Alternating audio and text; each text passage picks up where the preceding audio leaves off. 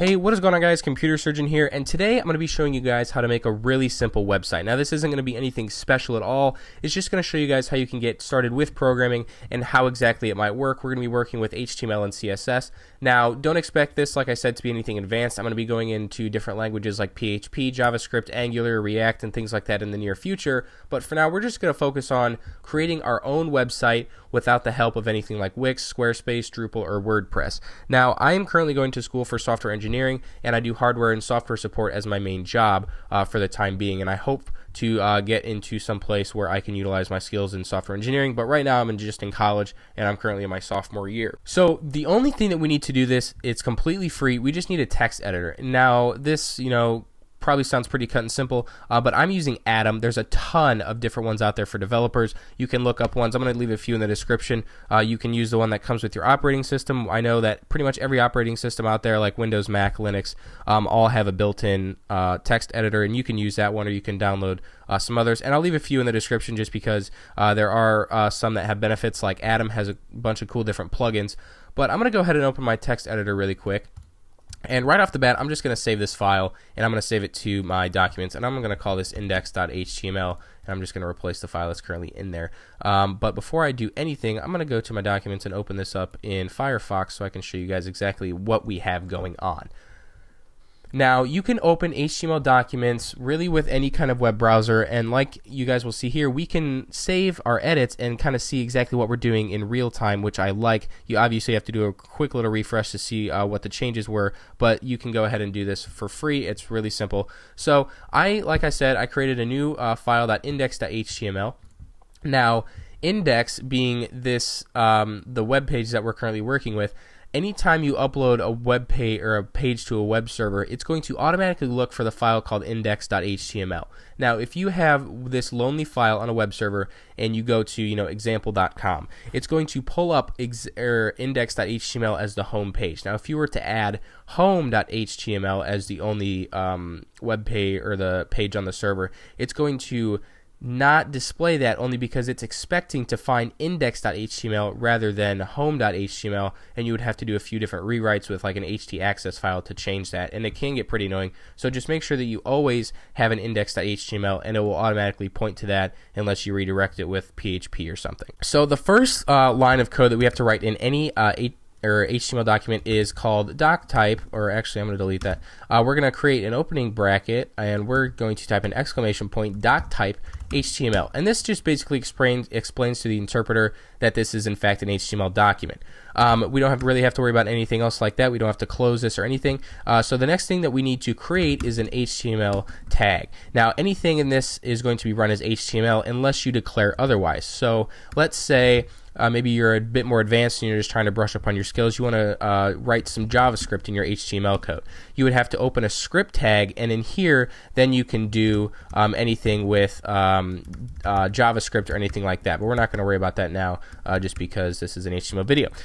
So the next thing that we need to do inside these HTML tags is create a head. So in the head, apart from the title, we can go ahead and just import different kinds of JavaScript libraries. We can import different kinds of style sheets, fonts, really anything. But apart from that, we're just going to focus on the title right now. So if we take a look in the web browser really quick, you can see that the title of the tab is just pointing to the file location, and this is going to do this by default unless we declare a title. So let's say we want to type an example, and I save that. So this is the title is basically, like I like to think of it as, the title is basically the title of the tab. So if we go to something like Facebook, you can see here that Facebook login or sign up, that is the title of this page. Now, I don't know if this is an index.php or not, only because Facebook is very complicated, has a lot of rewrites and stuff like that. So apart from that, we're going to be adding a style sheet later, but I'm going to show you guys how to do that in a minute after we add this final tag, which is the body.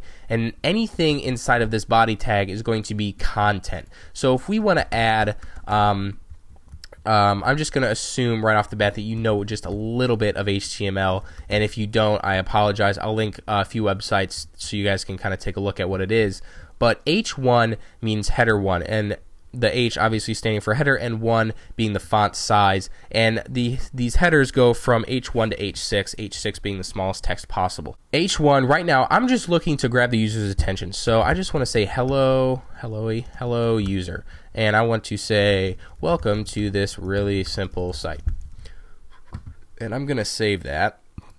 And if we go back to the web page, refresh it, you can see that these are the things that are currently being displayed. Now, H1 obviously being big, we can change this if we don't want it to be too big to H2, and this will be a little bit smaller. So I'm just going to keep it like that. And P is standing for paragraph. About, you know, navigation or anything right now, but we can obviously look at that stuff down the future or down the line later in the future. So I'm going to show you guys how we can style these things to make them look a little bit different. So like I said, we can link external things like style sheets in the head. So I'm gonna link a style sheet in the head by typing in style sheet, and then the type is going to be text/CSS, and the href is going to be let's just call this style.css, and we can close that.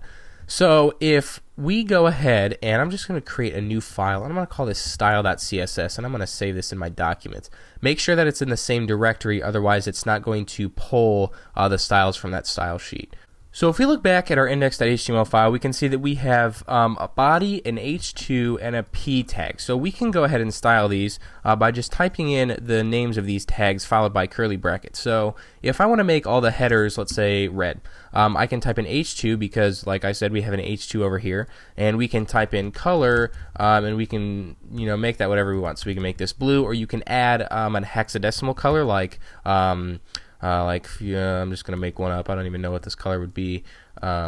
A5. So if we go ahead and do this, we can see that it's kind of like a purplish, but I'm just going to go ahead and change this color to red so it's a little bit easier to see. So like we can also change the color of our paragraph, and if we want this to be blue, we can just call this color blue. And now if we refresh this, we'll see that the color is blue, and we want the body, which is everything that's encased in here, to be yellow. So we'll make all the primary colors. But we can see that the color is not going to be anything because it's color. We need the background color to be yellow. So if we change this now, we can see that the entire color of the website is in fact yellow. So this is doing exactly what we want it to do. Now, of course, there's a ton of other properties, like we can change the font size to 25 pixels. We can change the font family to sans serif if we don't like Times New Roman. And if we refresh this, we can see that this is going to indeed change.